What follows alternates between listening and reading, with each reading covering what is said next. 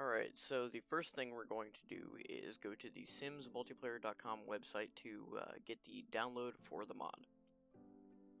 You're going to click the download now button when you get the chance, and it's going to take you to the Mod the Sims page for it. Now you need to know that if you have a older version, then you're going to need a different version of the mod. For us, we have the newest version, so we're going to get the newest version of the mod, which is going to be the S4MP 0.3.2 zip for Windows, because we're using Windows, obviously. If you're using Mac, most of these steps are going to be the same for you, except some of the Hamachi steps. I'm not sure about that. But yeah, it's going to be relatively similar, just to how similar the game's file systems are. So now that we have extracted this, we've put it on our desktop, we have the mod script, the TS4 script that we're going to need to copy. Right there on the desktop. And we're going to be copying that to our documents. It's the same on Mac too. Documents, Electronic Arts, The Sims 4, and then mods. Now, I already had the mod installed, so I'm deleting that. You can ignore that. But I'm pasting it in now. And just like that, the mod is installed. Now, both people are going to be needed following these steps up until at the bottom left it says not to. So you're going to your game options now once you open the game, and you got to make sure that those boxes are checked. By default, they are not.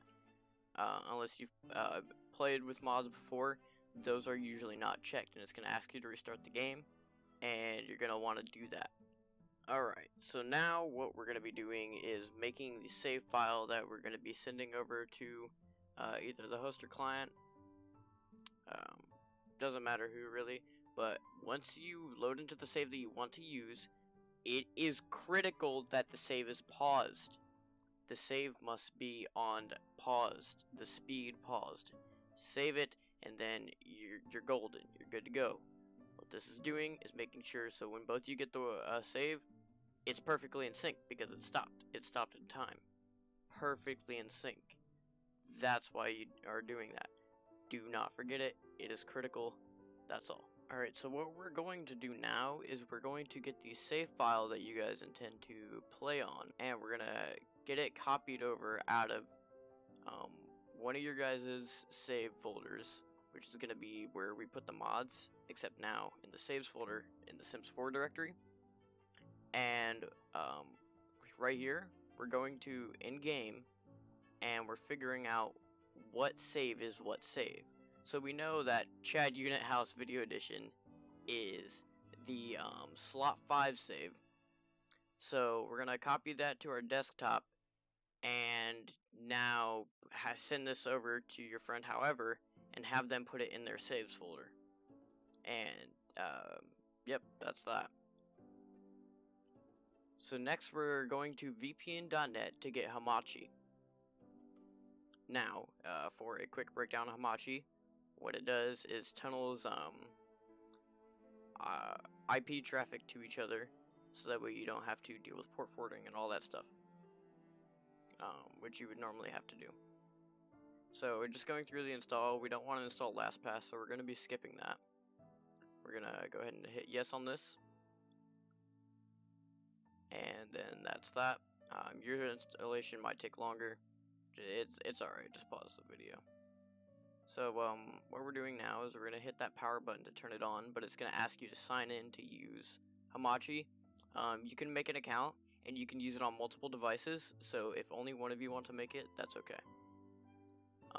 We're going to be jumping over to who's going to be hosting the server. It doesn't matter, because it's a two-way connection. Either one can make the network on Hamachi, but just ignore that.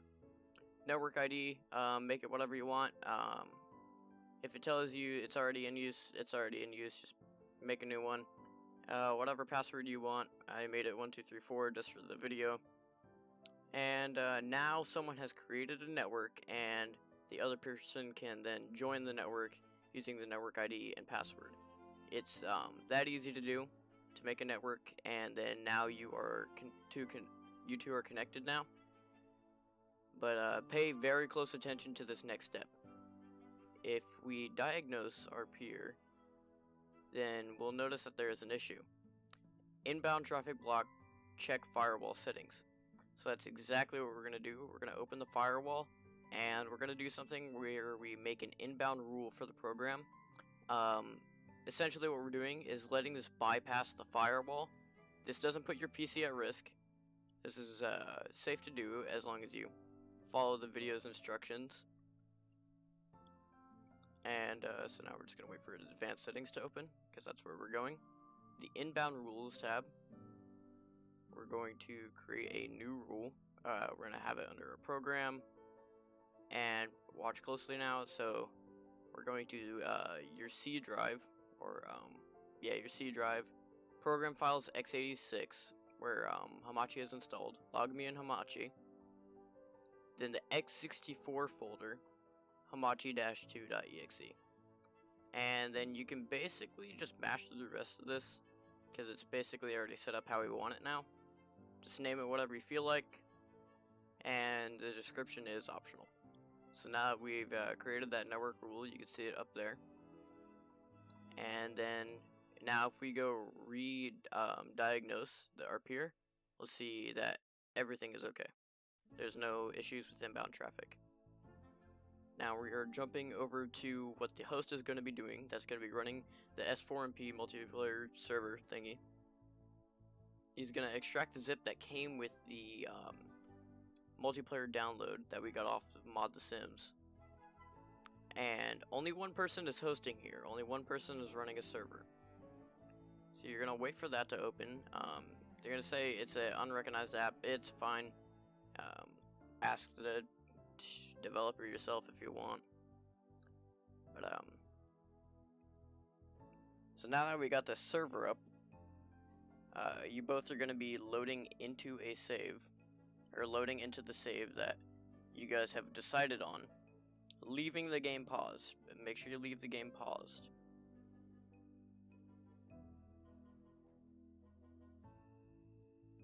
Now, on the left side, we're going to have the client here. I'm using a virtual box to show both computers connected at the same time.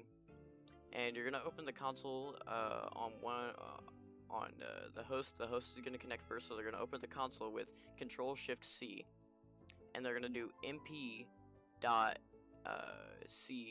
space true. That's going to connect them. You can go check on the S4MP server and see that you've connected. Now the other person, what they're going to be doing is mp.c false, and then what they're going to do is that Hamachi program that we installed, it's giving you a virtual IP. So you're going to go to their computer name or whatever, right click on them and copy IPv4 address, and then you can paste that into the console bar and hit enter, their virtual IP, and it should connect you. If not, then make sure you typed it right, the command. And now if you press play, if everything was set up correctly, you both should be seeing the game change. Now the host is the only one that can mess with the time, so if the client tries, then it just won't do anything. And if the client can, that means it was set up incorrectly, or someone disconnected or something.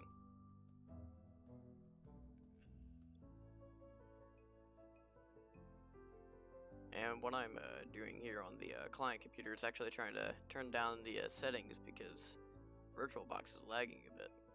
So I'm trying to make it run smoother, so you can see that they're working together better.